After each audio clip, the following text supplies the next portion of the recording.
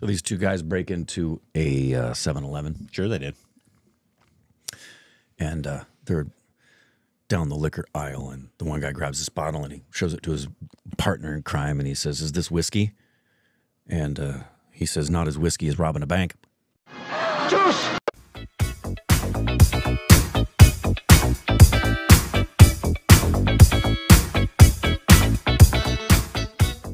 Hey, welcome back to our Stupid Rex Club, Corbin. I'm Rick. You can follow us on Instagram, Twitter for more juicy content. Thank you to everybody who supports on Patreon. Follow us on Twitter, subscribe, and hit that like button. Is this whiskey? Today we got a Dulquer Salmaan interview with Anupama Chopra. Anupama Chopra. And this is from a larger interview, but it has been cut up to some of the best parts by Okay, somebody. great. We haven't seen a lot of, if any, Dulquer interviews. And I can't recall one. Maybe he was in a group one we And saw? he is whose child? I think it's it starts with an M. And it's I don't remember. Well, it's probably not important. True. Here we go. Banyan. You know, I've watched your movies. I'm a big admirer. That was an amazing I interview. loved the promo of Caravan. Thank you. It looks like so much fun. And I good also movie. love that they say introducing Dulquer Salmaan. When we all the know Irfan that you're road a trip film. massive star fun movie. in Malayalam cinema. So how does I should be nodding my head for that. But, okay. but how does it feel to be sort of a globally famous newcomer? Before I forget, I'm a huge admirer of yours. I'm a you. huge fan, actually, because it's so easy to sort of, you know, in interviews to kind of be negative or try to get certain reactions out of your interviewees.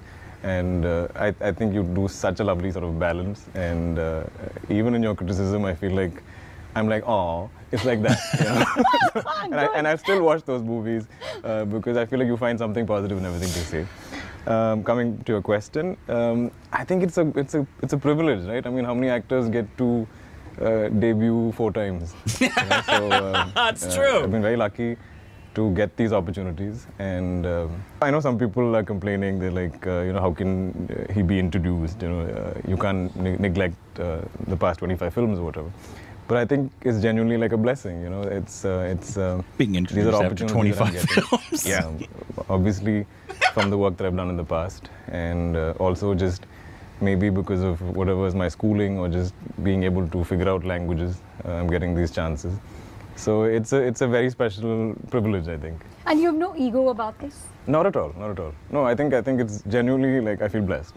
Really? And it's nice to read that. I read it the first time in 2012, and I'm still reading it now in 2018. So it's great. But you say in many of your interviews that you don't like the word star or stardom. Not, I mean, those words are absolutely fine. I just don't like them associated to me. As in, I don't quite buy it. As in, so when I say star, what comes to your head? Who comes to your head? For me, first, Amitabh Bachchan. There you go. Or you say superstar, who comes? So these are the images that come to my head when I hear these words, right? And I'm in my head always learning and always starting out, and I'm never good enough as an actor. I feel like I still have so much more to hone and to kind of learn and get better. And also, my internal battles, I feel like only I know. So I might seem very confident on screen, or I might seem convincing as an actor or as the character. But inside, I have my own battles that I'm fighting, where I'm afraid of not being convincing or not being correct. Or in Malayalam, it's always, I'm that urban boy because I grew up in Chennai. So I have to fight to convince them I can play the local, rural character. So there's always something I'm trying to prove. And to be called a star or anything, I think, long way to go. Do you still have those battles? I mean, you talked about being very camera shy. I'm super nervous now also. Like, I'm sitting here with you, I'm like, is my voice trembling? Am I like shaky? This happens, but I feel like it's good for me. I think fear is good. I think that brings about a certain sincerity to what I'm trying to do. If something doesn't scare me, then I feel like I might take it too lightly. So what about working here surprised you? What were you totally not expecting? Nothing unexpected really happened. I know there's a lot of that corporate studio sort of culture, which is in a very good way. Like, I feel everything is so organized and everything is planned to the T and so professional in that sense. Like in Malayalam, I see that with the senior directors, those who have had that film discipline when they're working with film, because film used to be such a huge component of our expense those days. So to keep the film tight and within budgets, they had to shoot, that effectively. But as it switched to digital, and the younger filmmakers never had to worry about that. So now I think we're a little more indulgent. So funnily enough, my films with say Mani sir or Karma for that matter were shot much quicker than my Malayalam films. Really? Karma was 34 days. Start to finish. That's against the stereotype, right? We always have this thing. Yeah. Nahi, South mein bahut jaldi karte hai. Yeah. So for me, OK Company was 43 days. Mahanati was 45 days. My average Malayalam film is 55 to 60 days. Whoa! Really? Yeah. So it's also why I feel like I can afford to do this one language here and come back. I'm not really gone for that long. It's like doing another Malayalam film or something. Just a month. Yeah. So it's been the opposite for me. And what's the sort of response like within Kerala, in the Malayalam film industry? Are they protective of you? Are they sort of nervous for you? I think they're quite proud of the fact that I'm convincingly even speaking these languages. So, and if the films turn out well, they're quite proud of the fact. I think when Mahanati worked, I got really that kind of a feedback. They were so proud that I could go there and do that. It's like, oh, our boy has gone to Telugu and he's done well and come back.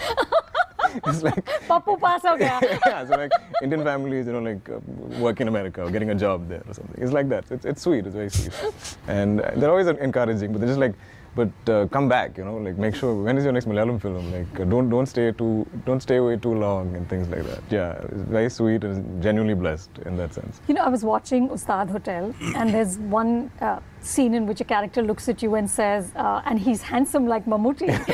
So this is something I never got actually. Growing up, they were like, really? Oh, you don't look anything like your father.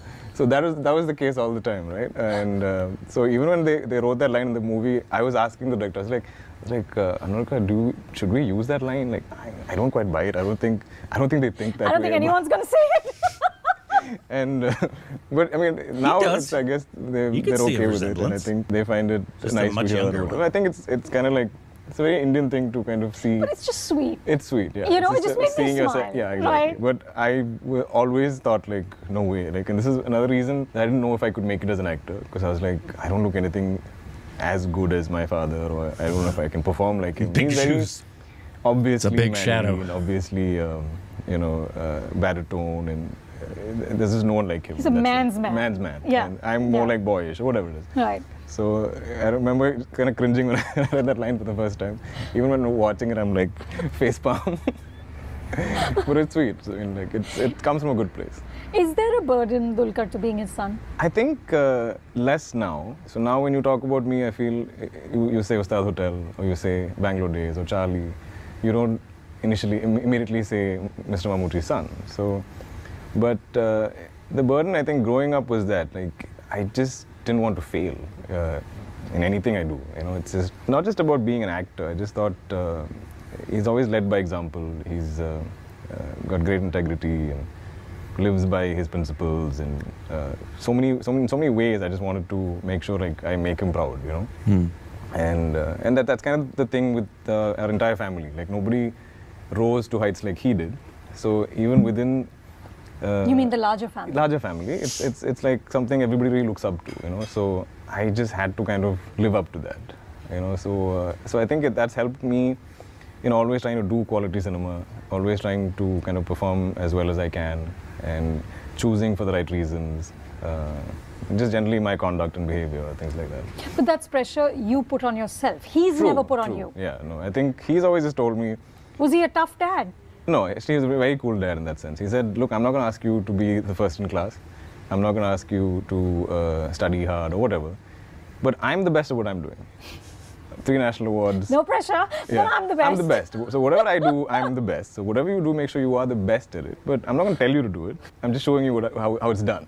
I saw this interview where you said that people didn't even know you were his son. Yeah. Well, because you grew up in It was very Chennai. sweet that way. Like, my folks, so I don't even have his last name. My last name is Salmaan, which is not, and nobody in my family has that last name.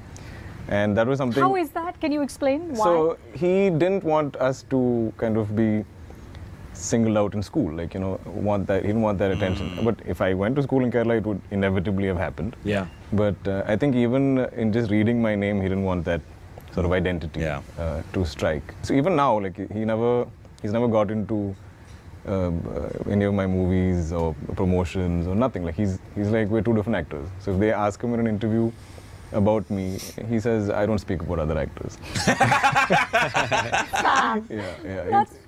But I think it's really helped me, you know, in the sense that I've carved my own sort of place, I think, and I have my own identity, if I can. But you never resented it? You never said, Dad, just help? No. Never. No, I think, so I've always had this sort of like deservability meter in my head.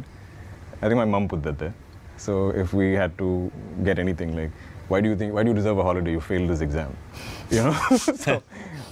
And she's... You gotta earn it. Yeah, so she's like, I remember this one trip that we went to England and I had failed in 2 subjects in school.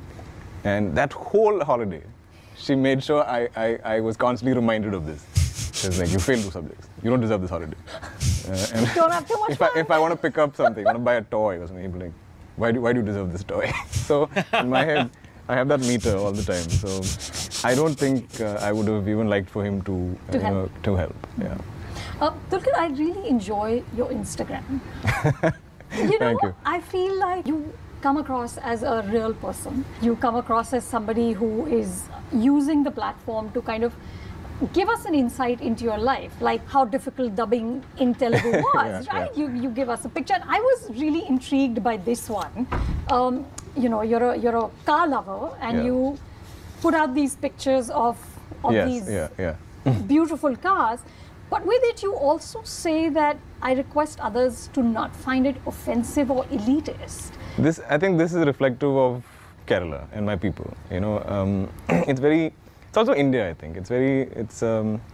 It's tricky in India to have... Sorry to interrupt, but it's not India. I mean, as far as I know, most people, non-actors included, are using Instagram to say, look at my 2 lakh handbag, this is my vacation. Right, okay. Okay, there's nobody apologizing for the lifestyle they're showing on that platform. True. So how are you doing this? Again, like I said, you know, my larger family have very sort of humble lives, and it's right there for us to see all the time. So I happen to like cars, and sometimes I wish I didn't. You know, I wish it was like an expensive hobby, coins or something. But so my mom has always kind of like reminded us, you know, this is there's so many people around you that are needy, or that need that could do so much more with this money. So always spend wisely, or whatever it is, or don't spend it so easily. And but I just see this as like for me, it's like a hobby. I don't think I'm sinking money into these things. A lot of the times I'm unlocking value from old cars and I restore it. But I just want to be sensitive to people who see this, and then you never know what their lives are like, you know, and sometimes they might not have got opportunities to either succeed or to get better things in life, and it shouldn't seem like I'm putting this in their face. But also there's a whole bunch of others who kind of want to see, or they're kids who love cars, and so I do want to share that with them, but I don't want to come across as showy in that sense. I just want to be sensitive to those people. And have you always been this sorted, or I don't. you have to work at it? No, funnily enough, like I think me and my sister and me keep saying this. We're like, why do they keep saying we are so normal? Like, how are we supposed to be? You know, that's my big question. I'm like, and even the other kids that I've met, whether it's, you know, Mr. Mohanlal's son, or like, they all seem fairly normal to us, you know, and I don't think we were ever led to believe that we're special, or our lives. Sure, we had a nice home, and, you know, my dad had nice cars, we had holidays and stuff, but I don't think it wasn't like Richie Rich, or it wasn't, you know, like something out of the movies. It was very normal. So I don't think I can be any other way. But from what I've heard, they're like women screaming your name, and that level of fandom. So doesn't that go to your head ever? So I was always, I was not that guy growing up. I always had the good-looking friend, right? So all the girls would be crushing on him, and I'd be like, you know. Yeah, but now. But I came in as a married actor, and I think all of them kind of like us as a unit. You know, it's not just me in particular. They seem to like Amal as much, or now they seem to like Mariam as much. So I think they like us as a unit, and so it's not it's always very sweet. It's a nice place, and almost all of them that meet me, they're like, how's Amal doing? How's the baby doing? So it's like that. So it's almost like I'm part of their lives in some way, you know. And I've had little girls wanting to be my sister or like play my sister on screen, or they just want to be part of my life in some way, you know. And it's genuinely just a lot of warmth. But again, I don't spend too much energy thinking about any of this, because I don't know how that'll affect me. I think So I'm you good at that. I'm good at consciously- kind of shutting things out. Right, you consciously shut it out. Yeah, I'm just like, smile, click, click, click pictures, and I go to my whatever I was doing. And that's best, I think. So Dulquer, you had a release last year, Bijoy Nambiar Solo. Yeah. Oh, gotcha. Okay, that's where it ended. Okay. The most interesting thing in there was the fact that, one, the last names have always intrigued me in India. But specifically, Mammootty going to the extreme of, like, you're not going to get anything because you're my son. Like, you're not even going to get my last name because I don't want people to treat you differently. Yeah. Which, I mean, especially if you grew up in parts of Kerala. Absolutely. You're Mammootty's son. Right. And it's just like if you're Mohanlal's son or Sure. Superstar Rashid Khan's Sure. son. I don't know what their last names are. Shah Rukh Khan's kids. Yep. You're going to, even though obviously I'm sure everybody already knew it, Yeah. but I'm guessing it's But I more mean, of a protection. we were introduced to him as Dulquer Salmaan, and then later found out who his dad was. That's true. So, Much and later. I think it just depends, obviously, on the heart of the person. Some people feel like, so I'm sure, you know, I'd love to know how Abhishek feels about his name, and if that was ever a thought he had in regard to that, if he likes that. I mean, it's the whole, either way, whether you carry the name or you don't, you still have to have, as he pointed out, it's a big shadow that is apparent, whatever the industry. It's not just in the entertainment industry. Any industry where your parent is a trailblazer, if you go into that industry, it's inevitable. There's a pressure there. There's a sense of responsibility. I don't want to let my family down because it's the family name. And he seems to carry it really, really well. He seems to carry it really well and quite humbly. Just don't, with your cars, I pray you don't do what so many wealthy people do, which is fly their freaking cars around the world so they can drive their car everywhere they go. That really boggles my mind. Taylor doesn't do that. She just takes her private jet everywhere.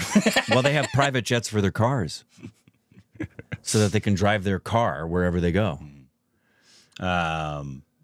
That's mind-boggling to me. But it's be super interesting to know his like how much people around him knew who he was. But it seems like Mammootty really wanted to make sure he had as normal of an upbringing as possible. And I think he also wants him to stand on his own as well. Like he said, Dad doesn't come to any of the premieres, and I'm sure it has nothing to do with support. It has everything to do with, I want all the attention to be on you. It's your film. Yeah. I show up. Not what I think about his film. Not Absolutely. And that happens in all situations. You have somebody who like, if for example, if I'm my acting class, if Ashley was to start, she would not start the day that I go.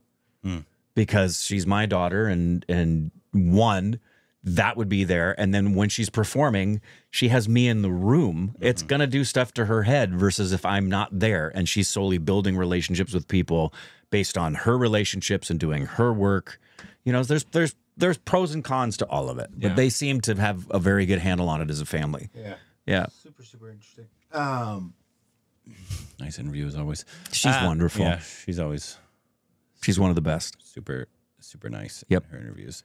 Love to talk to And her. I love her when she reviews a film too. She's pretty honest. Yeah, and obviously She doesn't pull back. we don't always agree. No. in our sometimes we have wildly different, like most. different opinions. But I've loved when she has pointed out things she doesn't like about a film, because she's not the kind of reviewer who is just going to always be saying praises for something. She's going to say if she didn't like something. yeah, Yeah. we've often not agreed with her. Jimmy Cage as well. Even Siskel and Ebert had violently different opinions on certain films. They were fun to watch. Rick and I have never had a different opinion. We agree on everything. Yeah, we agree. Every film. Every single film. Yep. Especially Bollywood. Oh, yeah. We have to give Especially all Bollywood. of them praise. Always. Anyways, that was great. Let us know what other interviews we should watch. Let us know what the next Dulquer film should be. And I feel like him and his dad should do a movie together once. Didn't they? I thought they didn't. I thought they have done one film together. Don't know. Yeah. Let us know. And what should be our next Dulquer film down below. Juice!